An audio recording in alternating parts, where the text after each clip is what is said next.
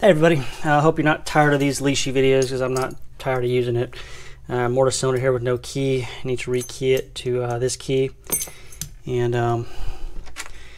you know, the I guess old way of doing this would be to actually have to shim the lock and all that, which is easy enough. But with the Lishi, you can just use it to pick it instead of shimming it.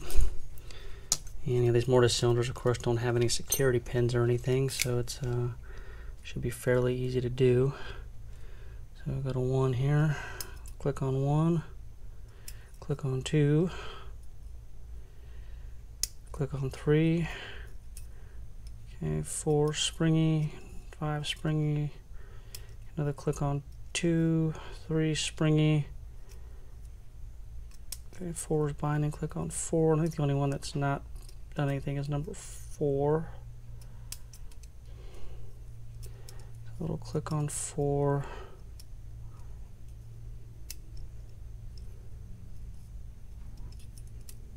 There we go. And just be careful not to pull it out without a follower, of course. And so we just dump the pins that are in there. And bidding on this is 25232 is what the key is stamped.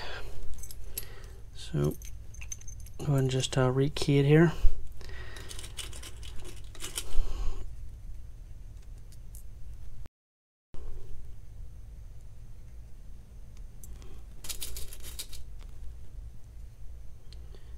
Here's a 252 and then a 3.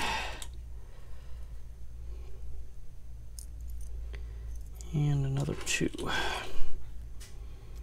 So everything's nice and flush there. We'll put it back together and test it out. Put the screws back in, and we're done here without having to fight with the shim or anything.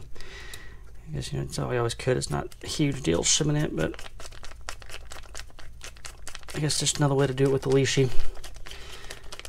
So I'll get this last screw in here, and I guess don't really have much else for this one. It's just a little simple, stupid job I'm doing real quick here, and thought I would share it with you guys. So I guess any comments, leave them in the comments, and we'll talk to everybody later.